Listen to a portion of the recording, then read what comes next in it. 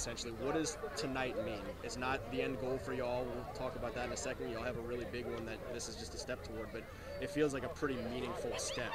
What did it mean to knock off a defending state champion, to stay undefeated, to be right in the thick of this district race with, we won't talk a whole lot about Neville yet, but y'all are the two teams on top of the league right now. Yes, sir. What does tonight mean? Tonight means, we came out, we played how we had to play. We practiced all along for this. We were focused. We came in motivated, and, we just did what we had to do. Tonight was a big win for us. We're going to bring this momentum into the next game and just dominate.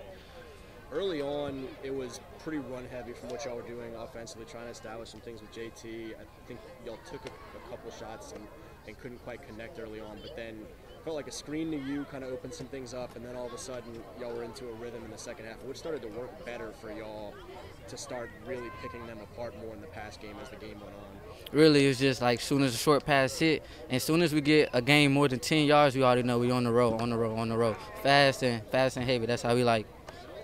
Their defense, they graduated a lot of guys from last year, but they're still an extremely talented, hard-fought defense at every level. When y'all are able to get clicking and put them on their heels a little bit, how does that feel in terms of just knowing what y'all are capable of to kind of enforce your will that way?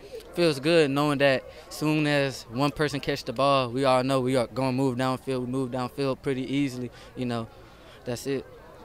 Let's talk about the big goal. We've got a month and a half before y'all get to it, but y'all have been talking about as a senior group that y'all want to go get to the Superdome and make some history for this group. How do you feel about where y'all are right now in terms of the progress to what it would take to do that? I feel good. We can't just sit down and focus on us being undefeated. We got to keep pushing. As of right now, we 0-0, just next game after next game after next game. And our goal not just to go to the Superdome. Our goal is to win it all. What do people around the state need to know about you guys, about one of the last undefeated teams in the state, someone that y'all very clearly feel y'all are consistently overlooked compared to some others? What do folks need to know about y'all that maybe they haven't figured out yet or maybe hopefully figure out tonight? That Alexandria Senior High Trojans are coming for it all.